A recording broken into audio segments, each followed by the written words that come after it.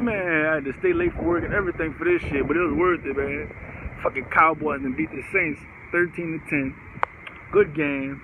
Shout out to Cameron Jordan, man. Played a hell of a game, especially with the big play on Dak right before Drew Brees threw his interception to your boy Jordan.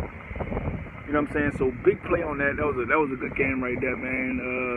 The New Orleans Saints are a really good team, man. Don't get no better than that. But the Cowboys got hands in his face. They made tackles. They didn't let them get second chances. Hey, ball game. Ball game. And as I speak right now, the Cowboys are running that clock. They kneeling at the goal line, bro.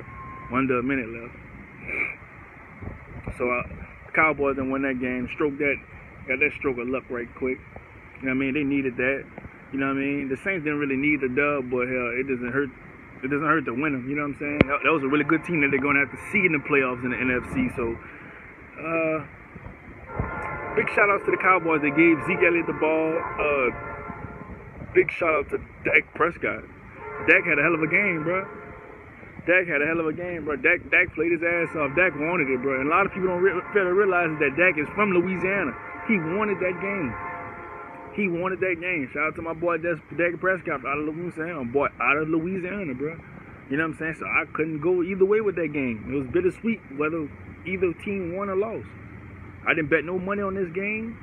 I did predict that the Saints were going to win this game. The Saints lost this game. And now I see how they lost this game. You know what I mean? They got big ups to the Cowboys. They got hands in the Saints' face. They shut down the screen game. The run game they shut down completely. The little dink and dunk passing game was shut down.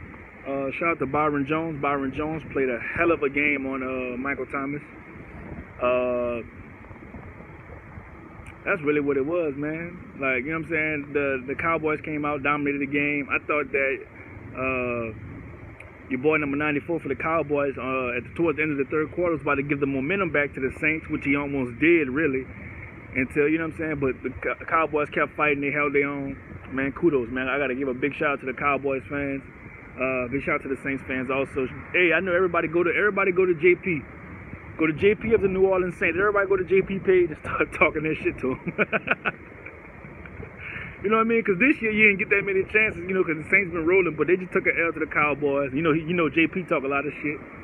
So y'all go ahead and drop them L's in JP comments, man. I know I don't know if he gonna get on tonight or tomorrow, but y'all go ahead and drop them L's in his comments, man. It's your boy T Hills, man. Hey, bro, it's a lovely day. It's a beautiful day, man. God is great. God is great, man. Nothing can stop us. Nothing can stop you. Another amazing day, bro. The Cowboys got a big dub that they needed. Man, it's your boy T Hills, man. I'm hoping I can go home soon, because I hate when people come late. I can't say I hate, but I strongly dislike unaccountable people. Strongly dislike, you know what I'm saying? So I'm gonna just leave it at that, man. You know what I'm saying? I hold my end of the bargain. I do what I gotta do, man. I know God will continue to bless me. So it's your boy T Hills, man. I'm out for the time. I'm out for the day, bro. You know what I'm saying? Take the Cowboys. Got the fucking W. That's what I'm talking about. Not too many people get a W against the Saints this year, bro.